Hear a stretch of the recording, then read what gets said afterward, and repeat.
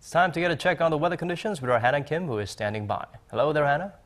Thanks, Daniel, and good evening, guys. Well, it's Friday night, and so that means our weekend just started, and many of you may be excited to hear that all the pools along the Han River just opened up today.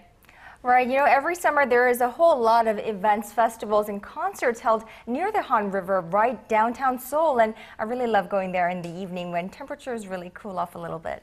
That's right, Kanya. Well, if you don't have plans this weekend, you could check out different activities like boat racing, windsurfing, or you could even just hang out by the swimming pools. There are a few around Seoul. Now, speaking of summer activities, tomorrow we'll have even hotter temperatures under partly sunny skies. Now, there may be little to no rain over the weekend, but we expect more monsoon showers early next week. If we take a closer look at tomorrow's forecast, a heat wave advisory has been issued in some regions, so please try to stay indoors during the peak hours of the sun. Seoul will start off the morning at 22 and reach 34 in the afternoon. Meanwhile, cities in the south like Daegu and Busan should peak at 32 and 27 degrees respectively. Down on Jeju Island, we expect mostly cloudy skies with temperatures from 20 to 28. Daejeon will hit 33 while Dokdo jumps to 24. Well, that's all I have for you today. I'm Hanna Kim. Have a wonderful evening and I'll see you back in July.